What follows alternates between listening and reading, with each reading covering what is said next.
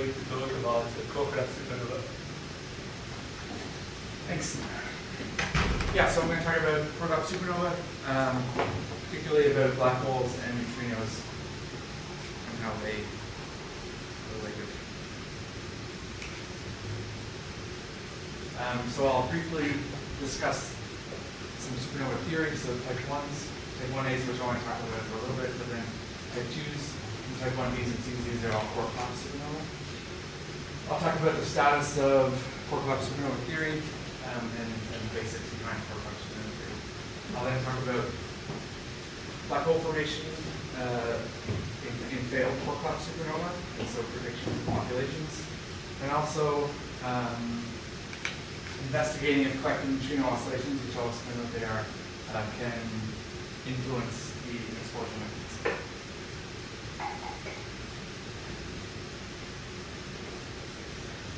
So stop me if you have any questions, please. Thermonuclear supernova, these are type 1A supernova, are caused when you have something like a white dwarf-like object. We're not exactly sure what the progenitor system is, but something like a white dwarf.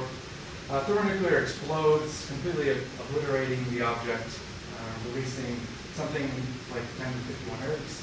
A lot of that is in optical. These are some of the brightest things we see in the sky. That's used cosmologically as standard candles. So since we know empirically how their luminosity, we can predict their luminosity based on what they look like. And this gives us a distance measure. Core collapse supernova, which are classified as type 2, type 1b, and type 1c, is something completely different.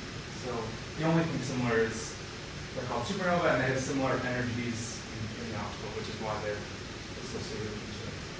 This results from the collapse of an iron core in an evolved massive star. So any star more than 8 to 10 solar masses will end its life with an iron core, which will eventually collapse and give rise to a core collapse or fails.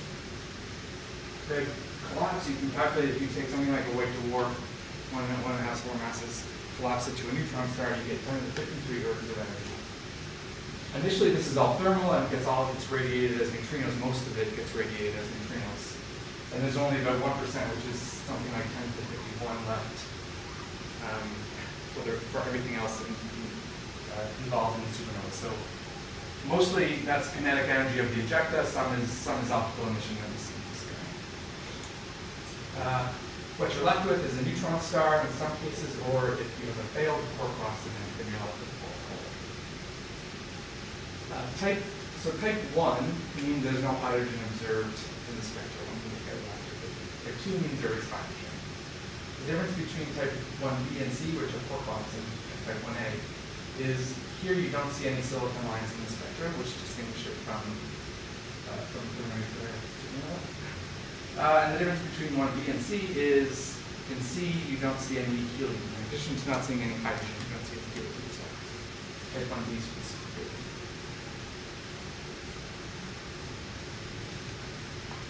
I'm going to just talk about the core collapse. So this is what a massive star looks like at the end of its life. Often you hear reference to an onion skin-like structure in a star. That's basically what this is.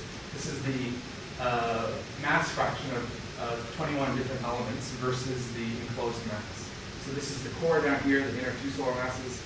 And this star, which initially was 25 solar masses, at the end of its life is only 15 solar masses.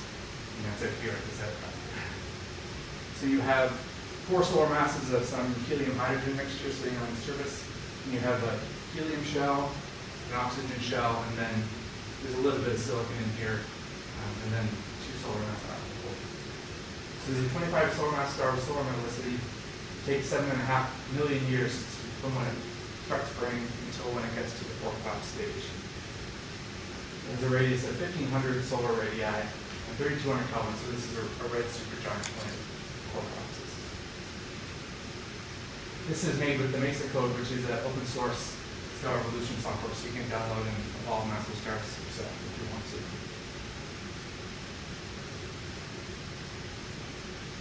So you have this iron core, and that particular model was somewhere 1.8 or 2 solar masses.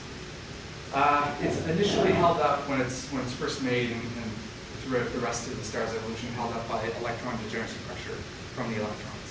So you're not actually burning the iron because there's nothing to go to that will give you energy which would hold it up. Rather, it's held up by the degeneracy pressure of the electron. But the same thing happens with a white dwarf. You get too massive, and then electron degeneracy pressure can no longer sustain you against gravitational collapse. So at some point, depending on the electron fraction of the core and also on the temperature of the core, there's some mass at which it'll start to collapse. It can no longer be held up. The collapse continues all the way from densities around 10 to the 9, or 10 to the 10, all the way up to nuclear densities, so 10 to the 14 grams per centimeter. So this is a movie of that phase, and a little bit after. So the density is rising in the core. This is radial velocity on the other side. So what you saw at the beginning was the core. There's some negative radial velocity and falling. When you get to nuclear densities, the equation of state stiffens, and you can no longer. Now you have basically the force of neutron interaction, or nucleon interaction to hold up the neutron state.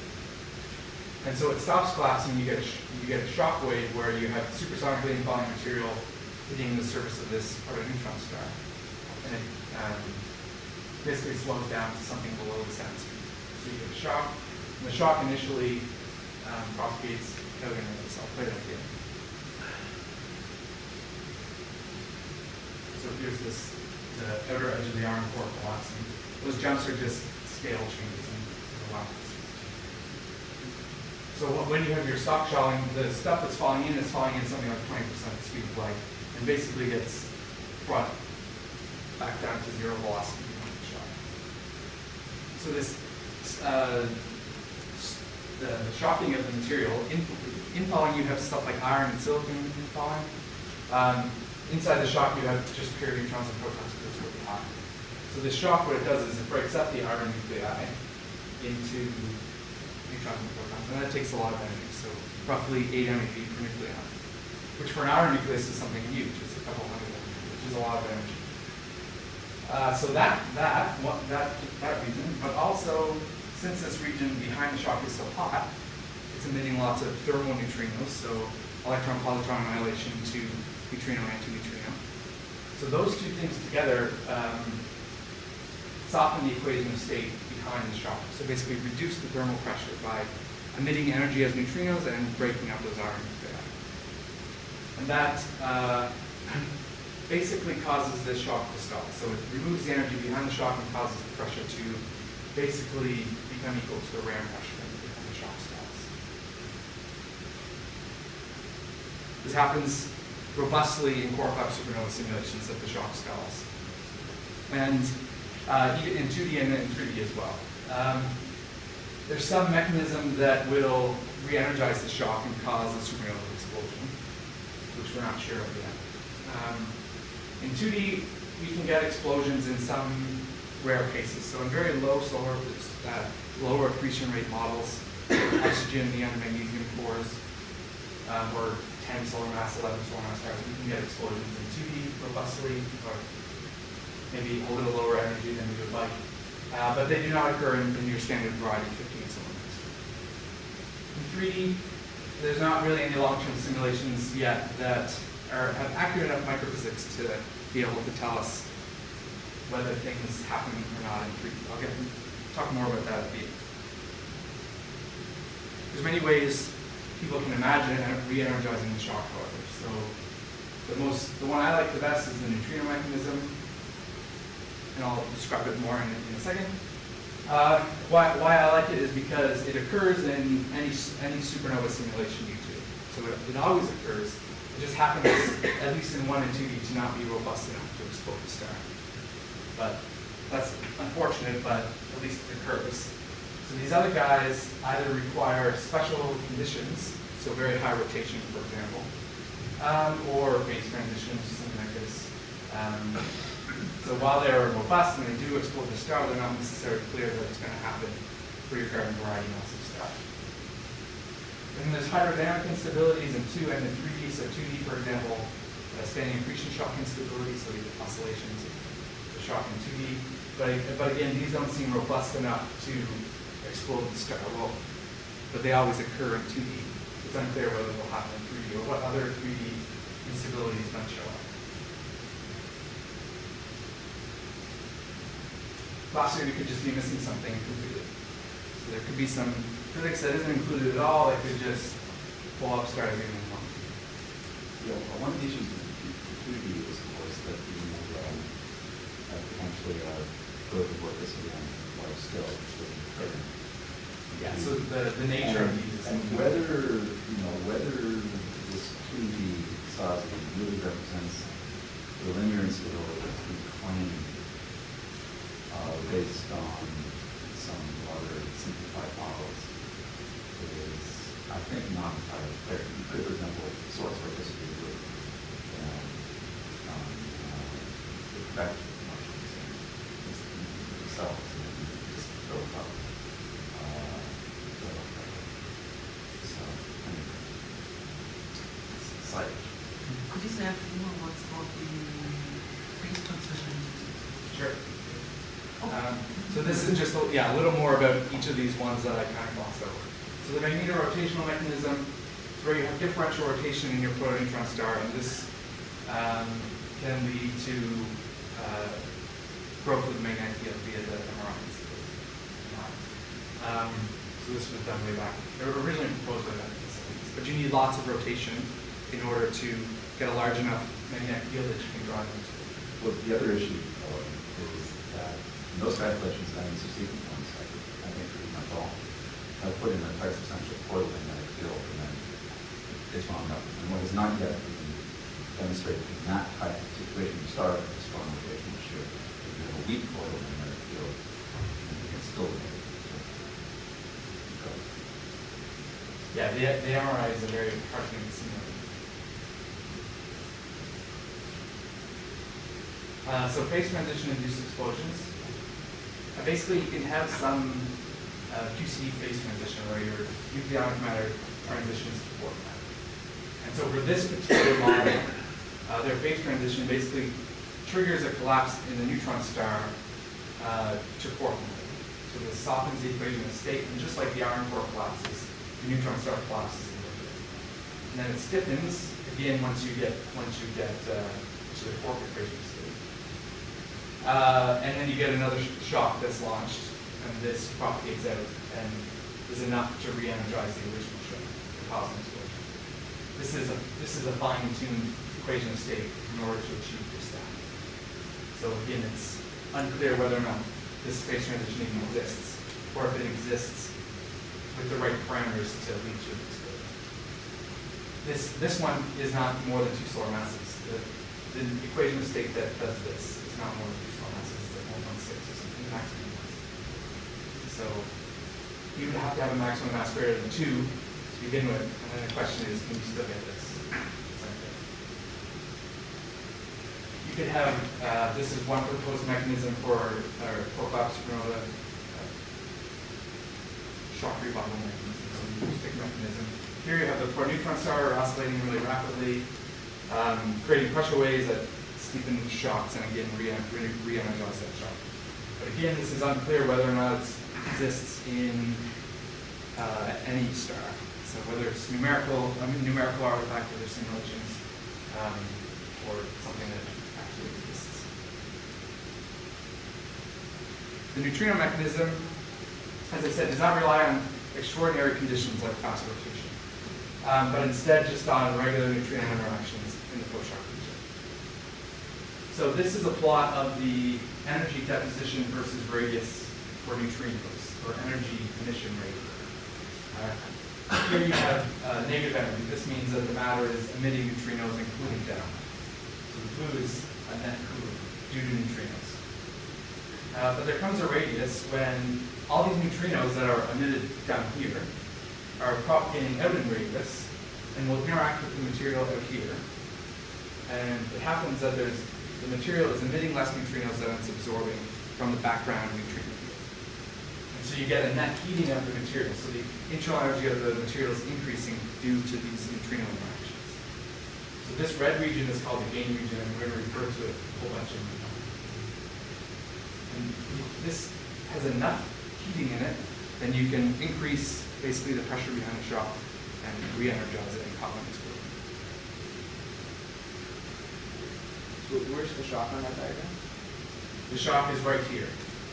Yeah. So this heating is from something called the gain radius to the shock, and it's just due to neutrino capture on free protons and neutrons. There's no heating on the other side of the shock because it's just less dense there, right? Yeah, there's a huge density drop here, so there's. And you also have, you don't have free neutrons or protons. You just have heavy nuclei. Which in principle you could capture on them.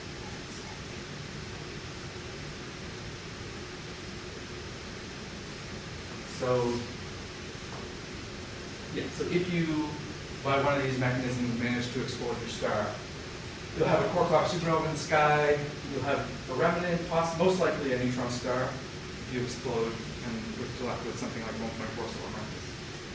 You could have material fall back onto the protoneutron star at late times, because it doesn't all get unbound by the supernova explosion, and possibly make a black hole. So it's one mechanism how you can make a black hole. The other way you can make a black hole is just if you fail to re-energize your shock at all, you accrete enough material onto the protoneutron star that it collapses to a black hole very soon after bounce, so within a second after bounce. In the case where you have absolutely no rotation, everything will just accrete on to the black hole. You'll probably have some rotation, even if you have a little bit of rotation very far out, it's not going to be able to accrete. And so you'll likely form a disk of some type. If you have the correct distribution of angular momentum, then maybe you can form a disk that might lead to a gamma burst. So there's many steps in between here from getting from this to an actual gamma burst. This is the route you might take. Okay, so I'm going to show you some select observations of core clock supernovas. So select in the sense that I'm interested in black holes from failed supernovas, so there's a bit biased. So Smart et al. In 2009 did a survey of type 2p core clock supernova. So these are stars that have lots of hydrogen in type 2. P means plateau, so it means that the light curve levels out for a long time. This means basically you have a big hydrogen envelope. Their results show that there is a maximum mass in type 2p core clock supernova of 16.5 solar masses plus or minus 1.5. So this is their data here, upper limits, but also actual measurements of progenitor stars from archival data. They measure 20. In reality, we see red supergiants all the way up to 25 solar masses. And so what is the discrepancy here? It's about 2 sigma, so they should have seen, if they measured 20 stars with an IMF from roughly 8 solar masses all the way up to 25, they should have seen 4 stars more than 16.5 solar masses out of 20, but they didn't see it. So they claim this is a problem, that there's no type 2p supernova above 16.5 solar masses.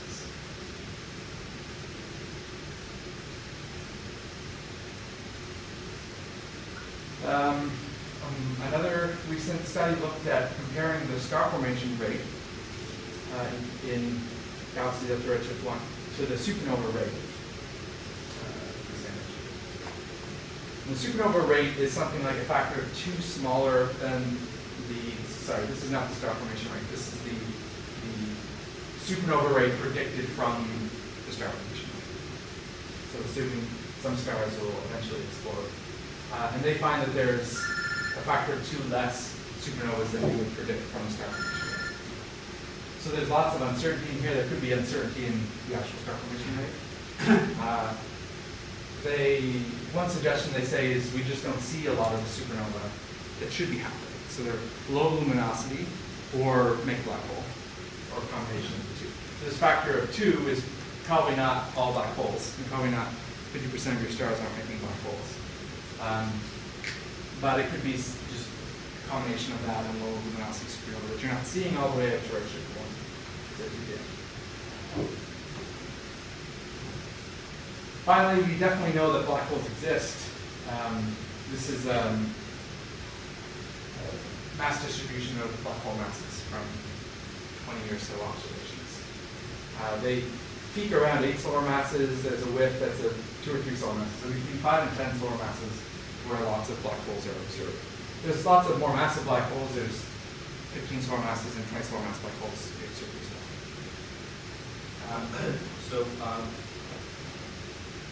What is the total number where one is decided that there is a black hole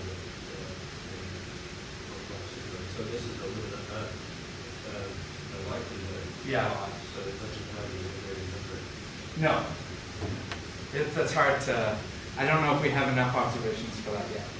To be able to predict from. No, it's not a prediction, it's just, oh, I see. So this one is basically given what has been observed. Yeah. Yeah. Of masses, but well, how many have been observed? Something like 20.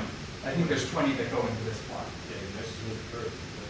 Yeah, they take each one and put Gaussian on it, and they do lots of stuff. Also interesting, though, is that there's apparently none below 5 solar masses, which is called the black hole mass scale, which is also in the subplot. Okay, so now I'll talk about some of our results.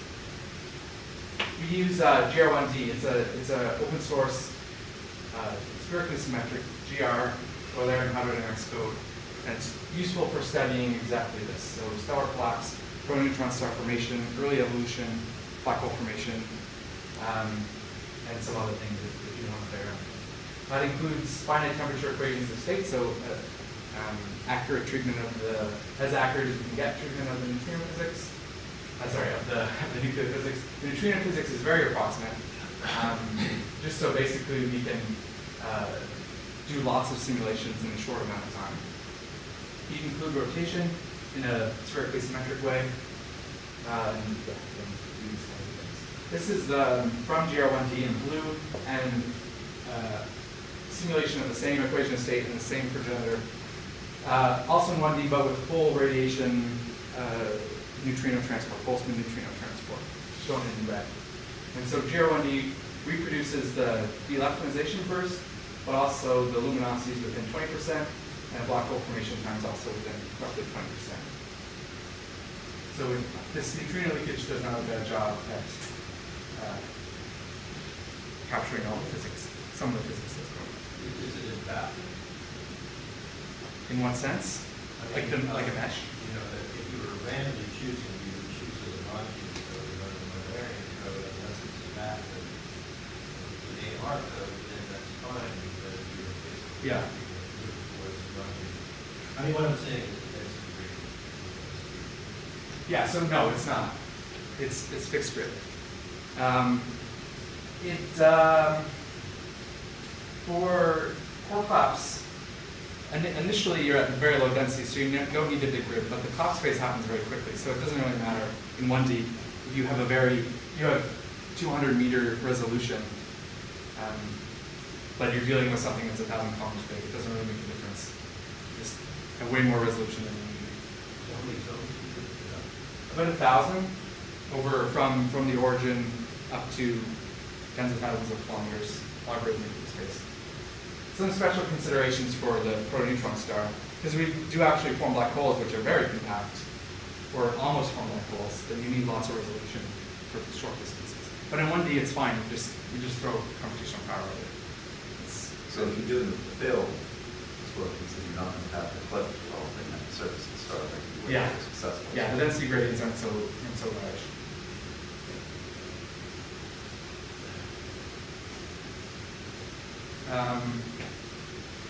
This is a typical evolution of a collapsing star. So this is the collapse phase down here. These are mass shells shown in lines. The red dashed lines are half solar mass increments. So the matter falls in, you form a shock, which is shown in blue. The shock propagates out, stalls, and then just slowly accretes in, and eventually forms a black hole. This is zoomed into the last millisecond. You can see the At the very, very late times, the stuff is collapsing to a point. So with the gauge we choose, we can actually have a black hole, but we can get arbitrarily close to it. And so I really only care that it forms, roughly 400 milliseconds after that. So I don't care about these last couple microseconds. Interesting to point out. So all this material, and I said this before, is supersonically inflowing. So no information can come from down here, travel back up to the inflowing material. So the only thing that affects the evolution of these mass shells up here is the enclosed mass. So that's only basically an enclosed gravitational mass. And so all this fancy 3D stuff, for example, lots of turbulence down here, convective stuff, it's not going to affect the accretion rate from these mass shells out here. So it's only going to depend on the total gravitational mass. The only thing that it will depend on is basically how many neutrinos we lose, because they carry away gravitational mass, carry away energy. To a certain extent. What's your zero temperature maximum mass? For this particular star, for this equation of state, gravitationally it's 1.7. Okay, so you're getting Lots of probably unrealistically fast black hole dimension. At 1.7 is a bit low side. Yes, yeah. There's I mean, it doesn't change the principle of calculation in many respects. yeah. We try not to use this equation of state anymore. So my later results don't use this equation of state. But you still get the next highest up one, the next highest maximum mass, still forms black holes fairly soon. So your accretion rate is dropping like a rock. So most of this mass, like this is 2 solar masses, was accreted in 150 masses. And so your accretion rate is slowing down dramatically.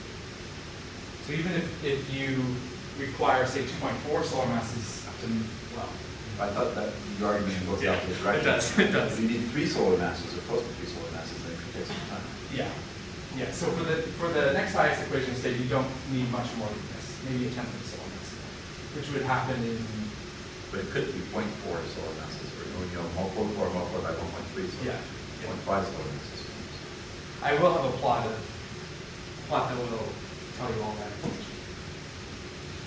So this is another movie now, the same movie, but not stopping at the stalling phase, but going all the way to black hole formation phase.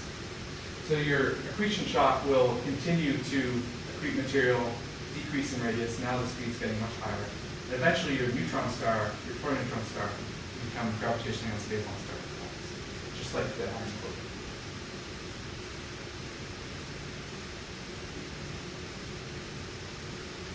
So these are all the models we use in our study for black hole formation.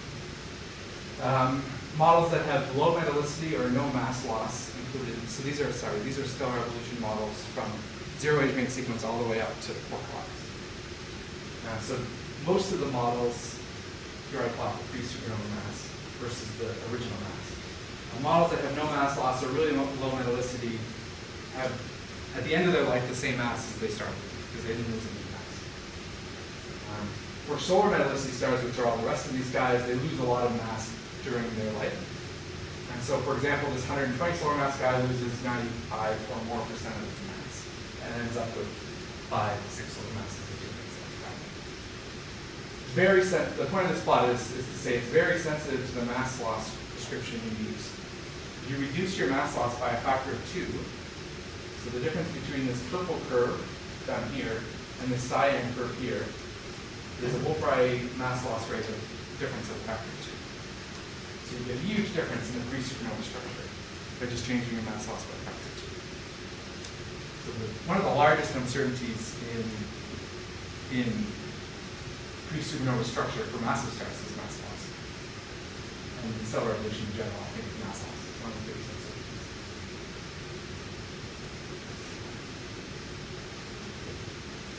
So for 2 of these model sets, the solar metallicity model set in blue and one of the low metallicity model sets, which is that pre-supernova mass equals 0 age main sequence mass. I show the time it takes to form a black hole versus 0 age main sequence mass. So this equation of state has a maximum mass above 2 solar masses. And you can see that it's very complicated. So the time it takes to form a black hole is not something you can easily parameterize in terms of the 0 to 2 sequence mass. For these stars around 25 solar masses, you can form a black hole within 1 second, but then you just go up to 30 solar masses or 28 solar masses and you're taking 3 seconds to form a black hole. And then you go to 40 solar masses and you're forming black holes very quickly again. And then depending on your mass loss restriction, you get different. And the reason why this is so complicated is because you're comparing something that depends on the basically inner few solar masses of a star at the end of its life, and you're comparing it to something at the start of its evolution, which is its original mass. And things are, obviously they're related because these are the initial conditions. There's lots of stuff that goes in to mapping the 0 to 2 sequence mass to a final structure of the star. If you use the carbon oxygen core, you really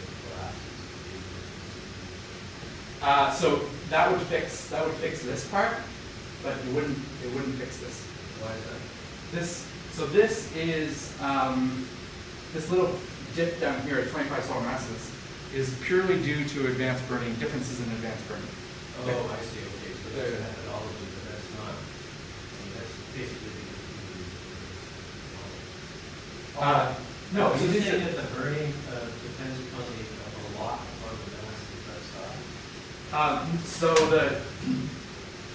it depends on the carbon oxygen core mass, presumably non-monotonic. So if I was to plot the carbon oxygen core mass, it would increase as you increase in 0 to 2 sequence mass, but it would smoothly go through this complete region. You wouldn't even notice any difference.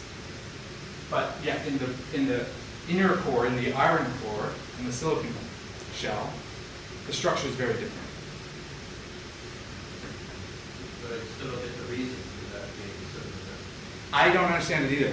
I tried to understand it. No, but it's just people who've done simulations with different results. It's not like. But this is one model set.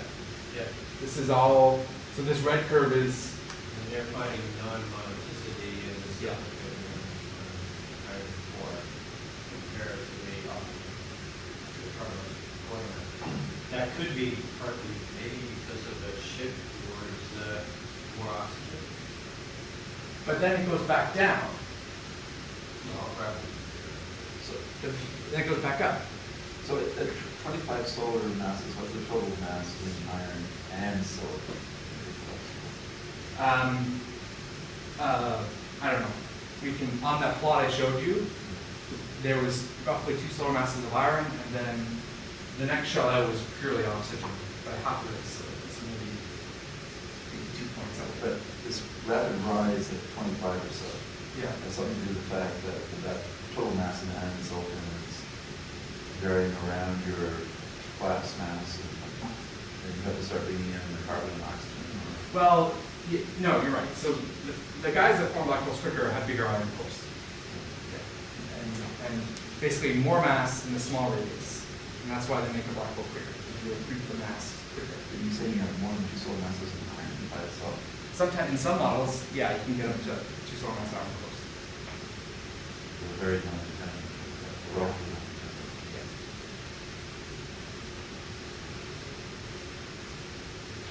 So this discussion will continue over the next few slides. This parameter is equal to 2.5 solar masses divided by the radius that encloses 2.5 solar masses. So models that have large iron cores have lots of mass at small radii. And so this number is very big, because R 2.5 is small. So that's like models like this black line, which is a 40 solar mass star. 2.5 solar mass is at a radius of 5,000 kilometers, so this number is something like a half. 0.6. For a 120 solar mass star, you have to go all the way up to 15,000 kilometers before you get 2.5 solar masses. This is just due to the structure of the star at collapse. So it's a different iron core structure and a different shell structure.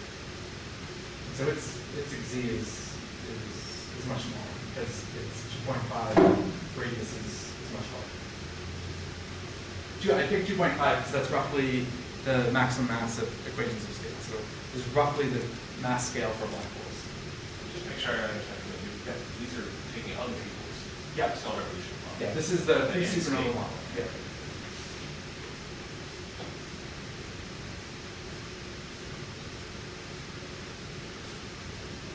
If I plot black hole formation time versus this parameter, things are much nicer. So here I'm actually applying black hole formation time to something that comes right from the pre-supernova structure, doesn't involve all that stellar evolution operations. And so it's much nicer. Progenitors that have a high C2.5 has a big iron core, large accretion rates. It doesn't take very long for that mass to get to the center, and you can form a black hole very quickly. And then as this parameter gets smaller, it takes longer and longer to form a black hole. This dash curve is just showing that basically this is just following the free fall time of where that 2.5 solar mass element is. How long does it take to free fall to the core? That's basically the time it takes to form a black hole.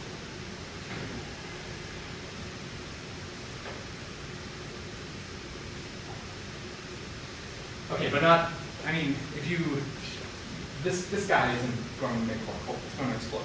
It's going to explode most likely, because we know stars explode all the time, so it's going to explode in like half a second or something. It's going to take 1.4 solar mass neutrons. So most of these guys will explode.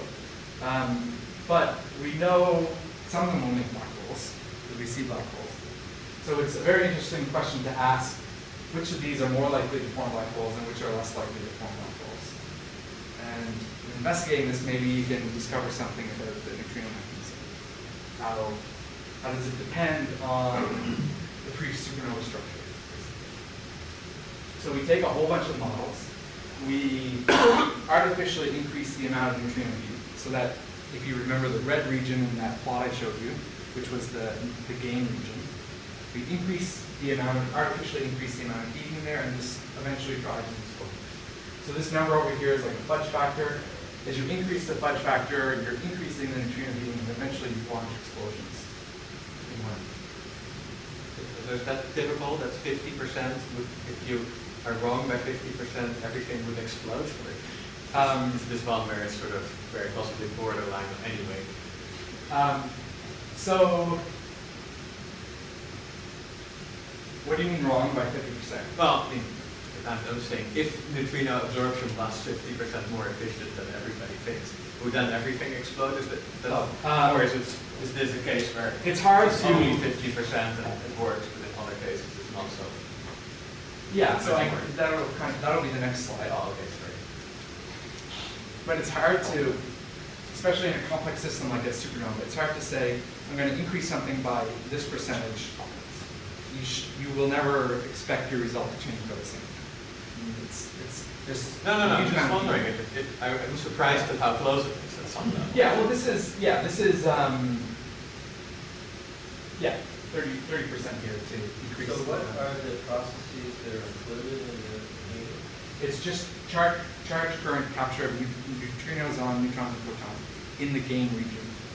And Hello, October. that includes muon and tau neutrinos? No. Well, but that's getting No, they don't have any charge current reactions. Oh, it has to be charge current. Well, the heating is the charge current. So the leakage scheme takes care of it. I guess what he's asking is about the electron scattering. What contribution actually does that make higher? Like, From new N into new N.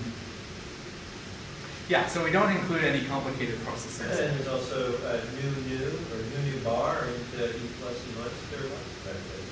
And the thing is, if you take it to the absurd limit, actually those are the ones that are responsible for creating a neutrino fireball. So, eventually they have to become important. And the fact that they aren't included is surely possible. Some people include them, right? I think Yankta includes neutrino annihilation. I don't think. It's not in his calculations. It's not a significant. Yeah, I think if it was, then he would be making a bigger deal of it and making everyone else do it. But is it accurate? Because the muon neutrinos have a different spectrum than the electron. Yeah. And so what that means is that the bigger person. Yeah. Is all that all taken into account? If you take that reaction into account, then it would if you did include that interaction in your transport, Which you're saying Youngster does. He's saying I'm pretty it's not sure important. he includes neutrino-neutrino interactions going into E. I think E minus E plus, and also nu E, nu R as well. Which then you're right, then you get a higher energy.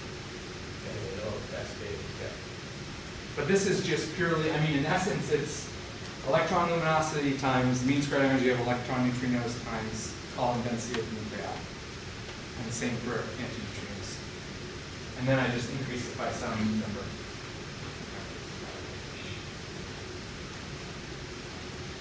So this is not the factor I increase it by, but something that's maybe a little more physical. It is the integrated amount of net heating in the red region divided by the integrated net cooling in the blue region. And this gives some efficiency, basically how much energy, neutrino energy, you have to inject back into the material in order to get an explosion. And I plot it versus the same parameter, this exceed 2.5. And so there's lots of scatter, but roughly stars with small iron cores, small accretion rates, your typical 15 solar mass stars all fall in this region down here, and need roughly somewhere on average like 16% heating efficiency to have an explosion. This agrees with other people in 1D that artificially explode things, they find similar percentages of heating efficiency, 10 to 15%. In 1D, doing the full transport, you only get 6%, so this is why they don't explode in 1D. You have to artificially do this. For high values of exceed 2.5, though, you find that the heating efficiency you need to explode starts to increase. So you need to inject more and more energy back into the material to launch an explosion. And the reason is most clearly shown on this plot here, I think. If you don't launch an explosion very early on, the mass of your protoneutron star is approaching the maximum mass of the equation of state. So you start to make a black hole. You have to drive an explosion very early on in the evolution to avoid a black hole. And to drive an explosion early on, you're fighting against very high accretion rates. So you have to inject more energy back into the material in order to actually get a successful explosion. So this is rolling off. Also happens around 0.45. It's rolling off of a remnant mass. You can convolve it with the saltpeter IMF, saying that if we make the assumption that progenitors with exceed 2.5 more than 0.45, which is roughly this point here, or roughly this intersection here between these guys and these guys. Then we estimate that for zero metallicity stars, something like 13% will make black holes. 13% of core collapse events will result in the formation of a black hole. For solar metallicity stars, it's a little less because you're missing all these massive stars that have huge mass loss rates, don't form black holes. So you get less stars forming black holes, something like 4% for the latest model set from this.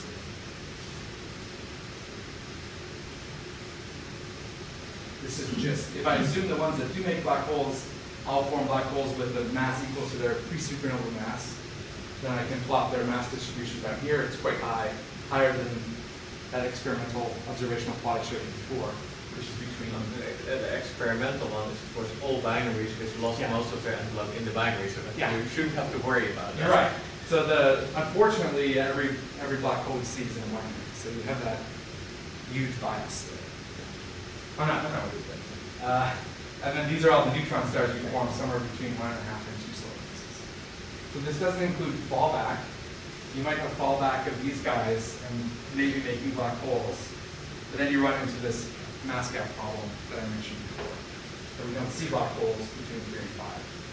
This could be solved by the same argument, the binary system. Okay, so my take-home point is this, that the central engine intimately is related to the pre-supernova structure, which is not intimately related to the initial conditions of the star. Moreover, it depends on the details of stellar evolution. I mean, ultimately, it's related to the initial conditions, obviously. But it's not a very clear relationship between initial conditions and the final conditions. Okay, let's skip this. Okay, so now I'm going to talk about collecting neutrino oscillations and Just a quick question before you get into the subject, which is how well do your results do with synthetic constraints on division between the starting and the I have never checked that. I would assume not bad because our numbers are so low in terms of making black holes. It's not like we lose half of the material to black holes. So important to see. But I have never checked that number. I should. Well, you have to inject some oxygen, for example, Which only come from massive status. Yeah.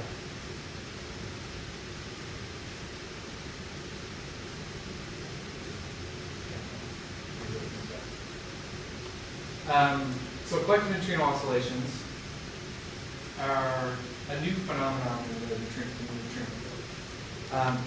So you may know of regular neutrino oscillations that just happen in, say, a vacuum.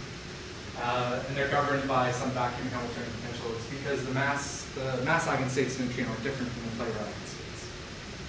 So if you create an electron neutrino, it's actually a superposition of mass eigenstates, and these evolve forward in time. You get interference, and you end up with something other than an electron neutrino somewhere down in the vacuum. Those are vacuum neutrinos. Just the evolution of if you add matter in, electrons, for example, or leptons, and this influences the potential that the electron neutrinos see.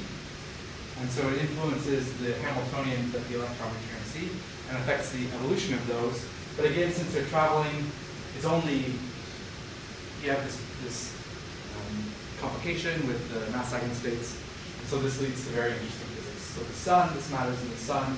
Electron neutrinos emitted in the sun. When they get to Earth, depending on the energy, could be anywhere from 30% to 60% probability that they're an electron neutrino. But it could be some muon neutrino or a tau neutrino. Depends on the energy. Because of this strength. Collective neutrino, yeah, so if you have a large presence of neutrinos, a very large presence of neutrinos, then this, since neutrinos are also leptons, they can contribute to the evolution of the neutrinos themselves. So the neutrinos contribute some potential to the evolution of neutrino. It depends on the total density of neutrinos, and then basically 1 over R to the 4. This is assuming the single angle approximation of the neutrino sphere, basically. If you have neutrinos being emitted from a neutrino sphere, this is the Hamiltonian you'll see as a function of radius. So where the neutrino density is high, they'll have this high potential, and it will affect their evolution. That's opposition. It's quite a complicated calculation because, unlike these first two terms, now it becomes nonlinear because it depends on the fields themselves. And it also couples the neutrinos to the antineutrinos. So Basu Baspunta at Ohio State is an expert in collective neutrino oscillations. So he has worked with us on this study I'm going to talk about. This is an example of what happens if you start with two spectra of neutrinos. So the blue is electron neutrinos, and the red is a heavy type of neutrino, so muons or tau, or superposition of them. These are the electron, the antis on the other side. What you get as these neutrino spectra evolve in radius, interacting via this potential I showed you on the previous page, is the spectra undergo a complete swap. This is in the inverted hierarchy with these numbers. So you end up having your electron neutrinos completely switched, almost completely switched to the UX neutrinos, and vice versa. And this is potentially very interesting, and Dick already mentioned this. The UX neutrinos, which were originally the red curve, have a higher mean squared energy than the electron neutrinos. So they have more energy at higher energies. And this increases the charge current cross section, which goes as roughly the energy squared.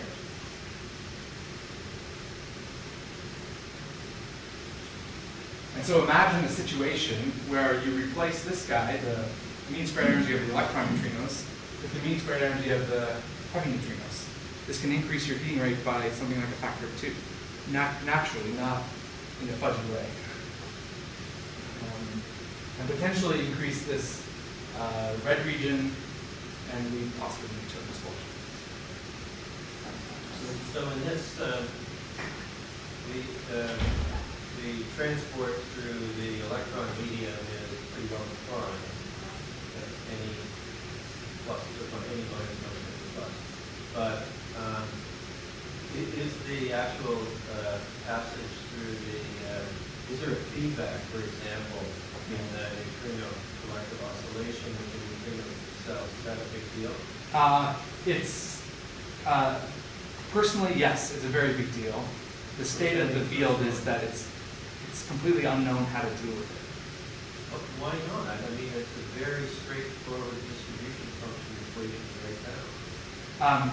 Because so typically for a collective neutrino oscillations, like a multi-angle calculation, you need like thousands of energy bins and thousands of angular bins in spherical symmetry. But why is it more complicated than, let's say, neutrino scattering? It also has a distribution function for less severe than this.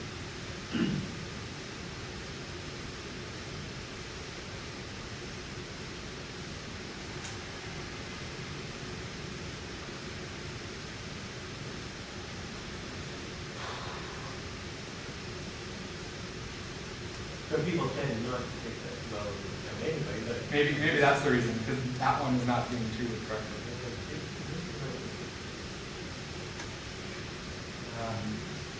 Yeah, so the question is, what radius will these oscillations occur at?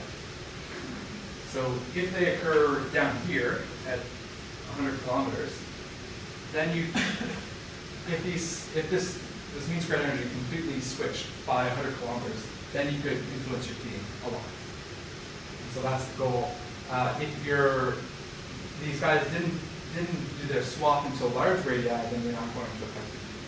So the question is, at what radius do they So one possible reason is that in order to do the transport right, you actually are treating the distribution function almost like one does polarization in, like way back on transport. That is to say, it becomes a matrix that is actually involved with phase information between the two types Yeah. of curves starting the transport. So that actually has not, I think, been, well, I know the polar man. Yeah.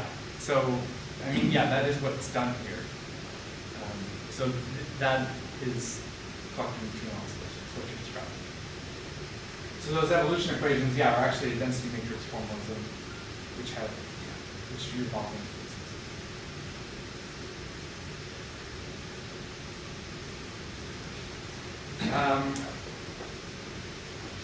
So this is a 2D simulation of a 11.2 solar mass star.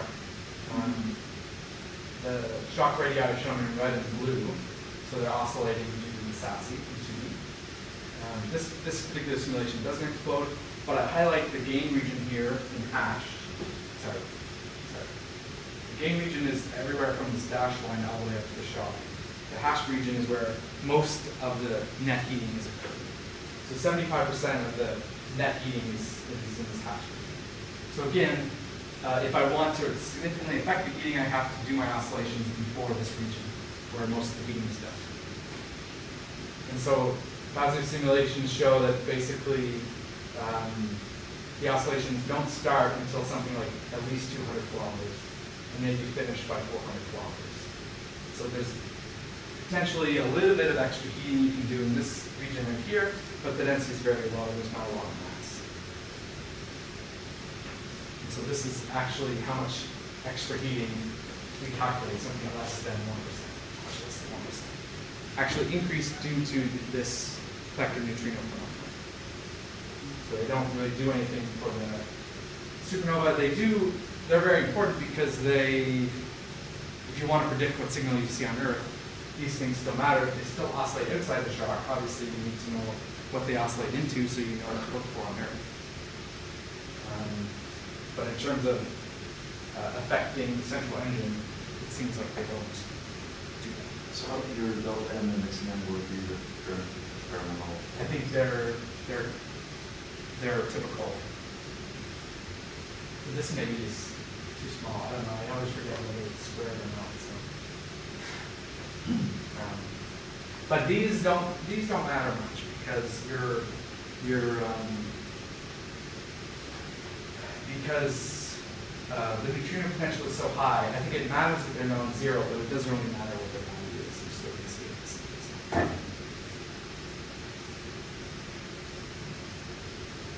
It matters what the sign is. What I'm saying here, if it's the regular normal hierarchy, you don't see this at all. It's something that's unique to the hierarchy.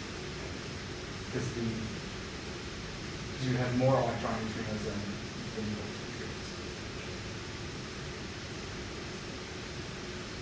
Okay, so in the last 2 minutes, I'm going to talk a little bit about 3D. So this is kind of like an outlook to where the 3D is going for quark clock supernova simulations. This is a study by Nordhaus et al. 2010. Did simulations in 1, 2, and 3D, 3 dimensions, and plot here the luminosity, neutrino luminosity they need to dial in order to get an explosion versus the accretion rate at the time of the explosion. So they find that as you go to 3D, it becomes, in a sense, easier to explode because you need a smaller neutrino. This is not exactly analogous to what we do when I explode a star, but basically the fudge factor they need to multiply their heating by is less than 3D. Is there an intuitive explanation of why that is? So the idea that most people say is in 2D you have more degrees of freedom. So when your elements come into the shock, they can move around not regularly. And so they stay in the heating region longer. So basically your heating region gets bigger in mass. You have more material that you're actually heating. And so your neutrino mechanism becomes more efficient. It also gets wider too. Yeah. It's only the state of long, but Yeah. sort of the same thing. Yeah. There's a feedback on the density. So the Russian group has done similar simulations. They tried to match these as best they could, including the colors of the lines. They see when they go to 3D that they don't see no significant enhancement over the 2D simulations, while they do see an enhancement from their 1D simulations. So these are both pretty recent works. It's unclear which, if either, With is. the darkening calculations of doing the old neutrino mass. Yeah. So these do not. I mean, these are. The left was just light bulb approximate. Yeah. So is this. Yeah. Oh, really? Yeah. Um, So they tried to match these. Correct. Pardon me?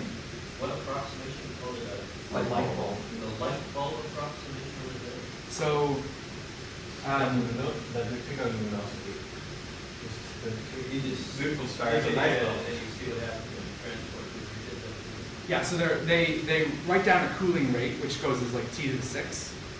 Then they write down a heating rate, which is basically equal to some luminosity they pick. Even if it's 5 times higher than the actual luminosity of the simulation, they don't really care. They take that luminosity and do charge current heating with it, and cut it off with some optical depth at higher output is. So what is the state of the gas dynamics in the heating region? Is it highly turbulent? In 3D, yeah. Well, it is in all these, so can you do something similar like heavy viscosity and can you turn on your try and do take a 1D and a 3D? So there's people that have thought about doing this. So, Jeremiah Murphy and Casey Meekin have had a paper recently on looking at characteristics in 3D and trying to write the same thing that mixed income theory is. Yeah. Well, build-up of vorticity in 2D gives you Say that again? the build-up of vorticity in 2D gives you intense down plumes. that downflows, very concentrated downflows, which aren't present in 3D. Oh, they are. No, it's much more distributed. Which is smoothie. But just the darkening calculations, though, they introduce the neutrinos at some finite optical depth, right, and then blow things up. For those, for that particular simulation, no. No?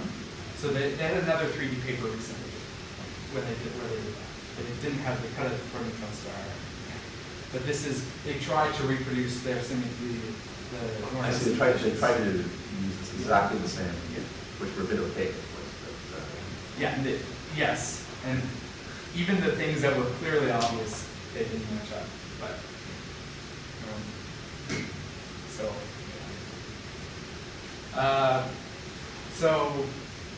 so here you'll see some 3D fluid motions compared to, not compared to 2D, but which are significantly different than you'd see in 2D. So this is the color map is the electron fraction, so the amount of electrons, number of electrons per nucleon.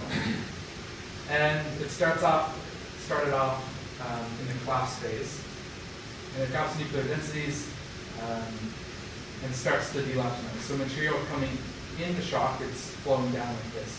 It comes in the shock and starts to delaptonize because it's emitting neutrinos. So this is a 3D simulation that uses the same neutrino leakage I've described before in our 1D simulation. So it gets delaptonized as it comes in the shock, comes down to this something that's around 50 kilometers is a very strongly delaptonized region. So the electron fraction is like 0.1. is this constant in dot? No, this is a 12 solar mass model. And the shock's at something like 150 kilometers. This is only 100 milliseconds. It's still running. And it includes just neutrino leakage and not full transport. What's the distribution? Not even that. Yeah, just basically we do leakage on rays. So we take a ray, do spherically symmetric leakage along that ray, and then the amount of energy we extract there depends on that. So the leakage is line scale? For the core, there's some diffusion time scale. But along a trajectory, how do you leak? It's leaked to infinity. Yeah. You mean? It's like a skin probability. Yeah.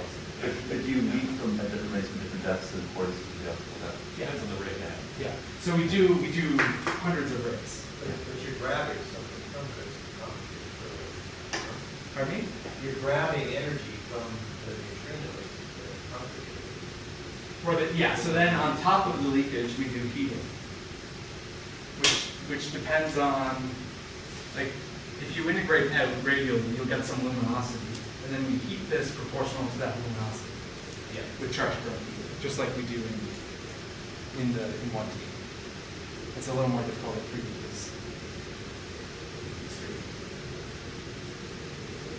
Yeah, so the leakage plus the heating is added on top.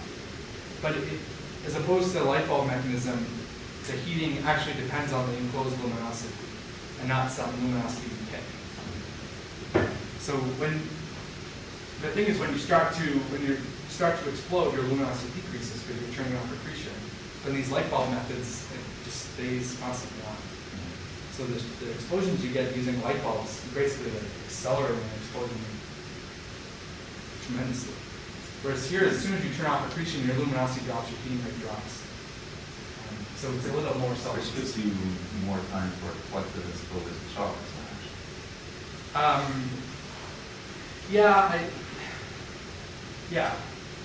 Which we've not yet seen since they're only 100 milliseconds.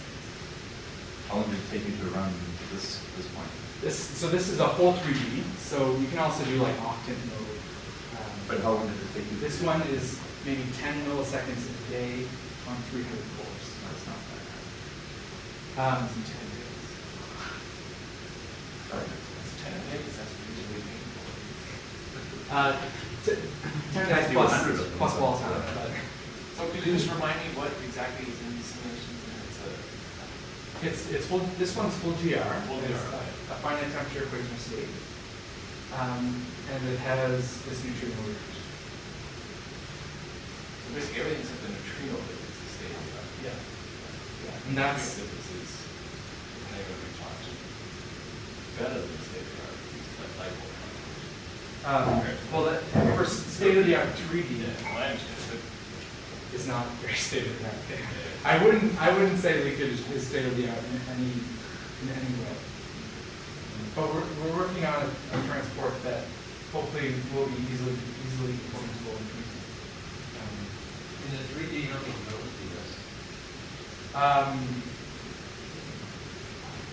It's AMR. Probably what you see here, there's probably 200 by 200 by 200. And then AMR should go. What's the time limiting physical process in this? Is the hydro itself, or?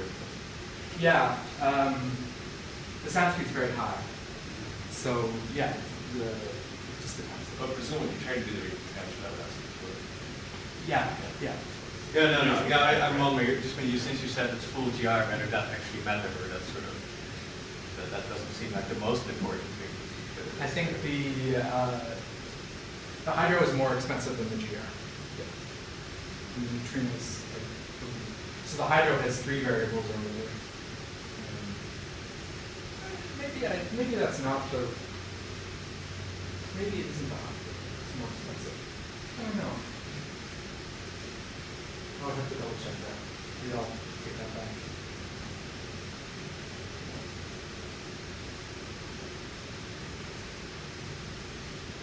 Yeah. Sorry. Yeah. That's everything. So this is I said all this.